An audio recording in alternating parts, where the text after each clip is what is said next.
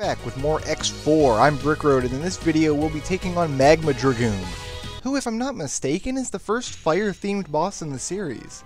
I've always been a fan of Dragoon's level because it's such an original concept. Setting the action inside of an active volcano really does a lot to make this stage pop. This stage is actually really fun and is chock full of obstacles designed to leap out at you if you aren't playing carefully. Note that carefully doesn't mean slowly. You don't want to linger in any one section of the stage, or you might find yourself neck deep in flaming boulders, like these ones deviously placed to knock you into the pit. Even something as innocuous as walking along the ground can get you into trouble when these arcing fire spurts make their appearance.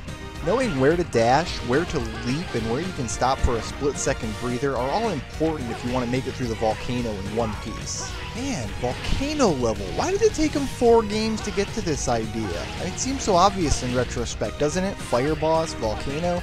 It's like chocolate and peanut butter. Well, whatever. I do my best to avoid damage in this section, but really it's a lost cause. Sometimes the meteor shower just doesn't want to cooperate with you. This is the end of the first half though, so you can just kind of gun it, soak up the damage, and get your health refilled after the checkpoint. I think these meteors here can actually destroy your platforms, but I've never really had the inclination to wait around long enough to find out. Here's the staircase leading to the heart tank. Like the one in the Bio Lab, you can collect this with a pixel-perfect dashing wall jump, but it's pretty dangerous to try, what with the meteors raining down and the respawning ride armor guy. It's better to just come packing Kurenbu. Doing Dragoon's level now because the technique that I learn here is required to collect goodies in Spider and Walrus's stages. That leaves Peacock and Owl, which are 2 of my worst fights. Dragoon's weapon hits Peacock's weak point though, and Peacock's hits Owl's, leaving me with a nice, simple weakness chain to exploit.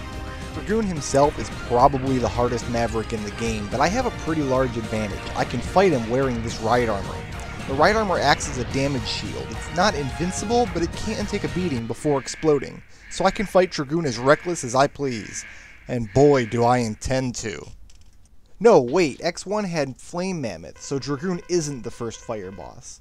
Mammoth's level was like a factory or something though, not a kick-ass volcano, and it was made of ice for some reason. Where was I? Oh yeah, Magma Dragoon. Fighting Dragoon is very reminiscent of a Street Fighter battle. Practically all his moves are takeoffs of Ryu or Ken, right down to the Hadokens and Shoryukens. Expert players can play the same watch and react game with Dragoon that I played with Slash Beast, but I'm by no means an expert player. My strategy in this first match is just throw my ride armor against him and hope for the best. I do know 3 things about Dragoon. 1, he never moves along the ground, he only moves by jumping, so stand still and prepare to dash under him. 2, he almost always follows his flaming kick attack with 2 Hadokens, so follow that dash up with a jump. And 3, he has no weak point, but he takes extra damage from the lightning spear, which I don't have yet. New technique that I get here after this talkie-talkie is a fiery uppercut attack that hits the weak points on 3 of the game's bosses, including one of Sigma's forms. Not bad for a day's work. Dragoon was my 4th Maverick, so there's supposed to be even more anime talkie-talkie here, but I went ahead and edited it out so as to maintain some semblance of sanity. See you next episode.